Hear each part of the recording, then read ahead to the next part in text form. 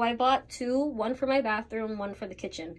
I've noticed that it depends what kind of soap you put in. So if your soap is a little bit thicker and less watery, the amount that comes out of these soap dispensers varies. So I'm gonna demonstrate where I both have them on large, okay, large dispense.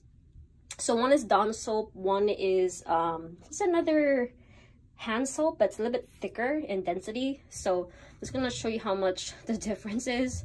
So it just depends. Like if you want thicker soap to use, just remember that when you have it on high dispense, it's still gonna be a little bit small. So I'm gonna do the sensor thing.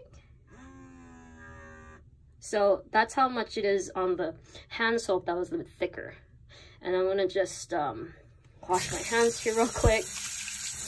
And I'm going to show you what is on the Dawn soap side. So I'm just move this over.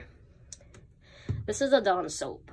And it's on the same setting, same large dispense. So I'm going to do it here. You see how much it is a little bit difference? So Dawn soap, I normally put on the small dispense because it is very concentrated. The hand soap I just go with large because of the dispense being small. I like it to where I need a little bit more hand soap. Other than that, I do charge them about maybe like once a month. Yeah, once a month is pretty good. And then, you know, I just plug them back in, take it out and just put it back to where they're gonna be at. So I just have it like this.